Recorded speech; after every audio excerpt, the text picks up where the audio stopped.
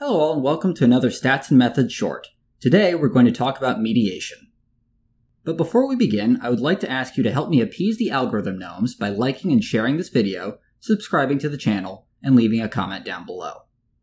On its face, mediation is a fairly simple, if not necessarily intuitive concept.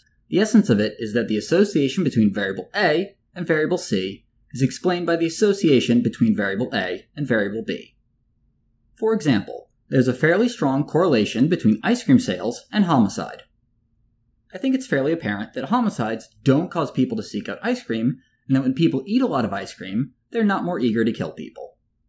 So, we do a little digging, and it turns out that both ice cream sales and homicides are associated with warmer weather. As such, warmer weather mediates the association between ice cream sales and homicide. Now I want to be clear, while mediation does suggest causality, it does not demonstrate it or even really provide evidence of it.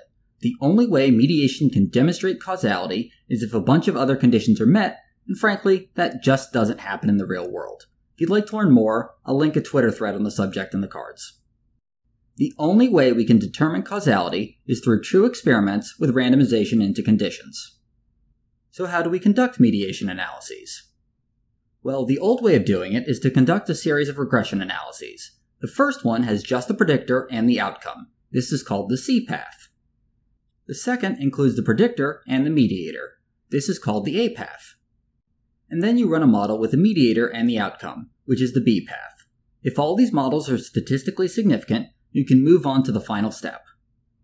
In said final step, you run a regression model in which you have both the predictor and the mediator predicting the outcome, which gives us the C prime path. Now you compare the C path to the C prime path. If in the latter the slope drops to non-significance, congratulations, you have mediation. If it does drop but is still significant, then you might have mediation, but this approach cannot tell us if that difference is statistically significant. As such, these days we tend to use a software package called Process, or some equivalent code in R. In short, it does a bunch of fancy math stuff involving simulated data and spits out what it calls the indirect effect. If the indirect effect is significant, then you have mediation. No matter how you analyze mediation, it's also important to do what is called reverse mediation analyses. In a nutshell, you run additional analyses where you swap around which variables are the predictor, the mediator, and the outcome in the model. If these models come back significant, then basically all you can say is that your three constructs share a lot of variance. Well, that's all for now. If you've got a topic you'd like me to cover next, or more thoughts on this one, let me know in the comments.